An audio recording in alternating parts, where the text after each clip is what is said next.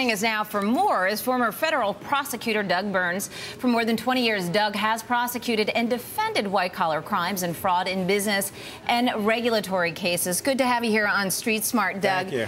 I'm just shaking my head at this because the timing couldn't be worse, I'm sure, from the president's perspective. But give me the best and the worst case here. I mean, it seems like in the best case, it's just a little egg on sort of the administration's face, if you will. But what happens in the worst case? No, I think you frame it out well, because that's what everybody wants to know. Is this thing going to be a story that basically goes away, or is it going to continue on? First, I would separate it out. Political lens and legal lens. I mean, politically, the rhetoric is flying on both sides.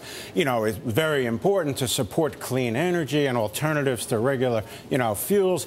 And, of course, we all agree with that. But the converse is there's lots of questions here, fundraisers associated with the White House, emails suggesting that it was rushed through. That's the political part of it. Legally, I mean, the FBI went in there on Friday. They raided the corporate headquarters and took out banker box after banker box of documents, causing somebody like me to say, why didn't they just issue a subpoena?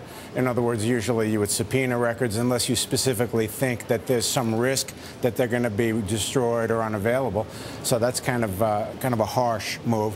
The FBI went to the CEO's home and tried to interview him. Apparently, he's going to voluntarily be interviewed next Friday, which suggests, less that there's, it's not a situation, for example, Lisa, where it's like, I'm asserting my Fifth Amendment privilege, I'm getting counsel. So it's hard to answer your question. It's a very good one. Where's this going? I mean, if I had to predict, I don't think it's necessarily going to be a criminal case, but I think there's going to be a big political dust-up. I have to jump in here, Doug, and say that not everybody would agree government intervention with taxpayer money is necessary to support any fledgling industry. Some people would say, the market will do that. If there's a profit, they can go ahead and use those technologies, create them, develop them, and make money. However, I want to ask sort of on a different point, because you were a federal prosecutor.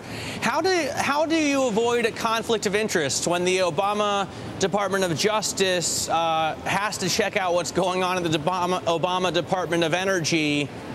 Do you see what I mean? It seems like it would be difficult. That's a great question, because I was reading today a bunch of material, and they were talking about the independent counsel statute, which you may remember, which has now technically lapsed. And many commentators were saying, there really should be an independent person looking at this, as opposed to Eric Holder's Justice Department. That's a good point.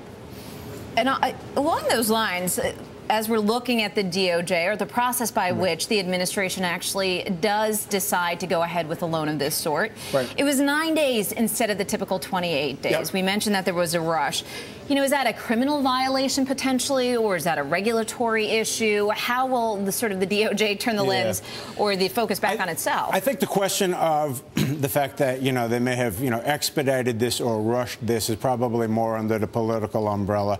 I think where they may get in trouble, honestly, are over these representations, not to be a broken record, of the company's fine, we're doing well. If they could establish that they specifically knew that wasn't the case, and that bankruptcy and the firing and laying off of 1,100 people was essentially imminent, that would be different on the criminal landscape. But I'm not really so sure it's going to end up that way, but it's hard to say. All right, Doug Burns, it'll be interesting to see what we hear from the CEO.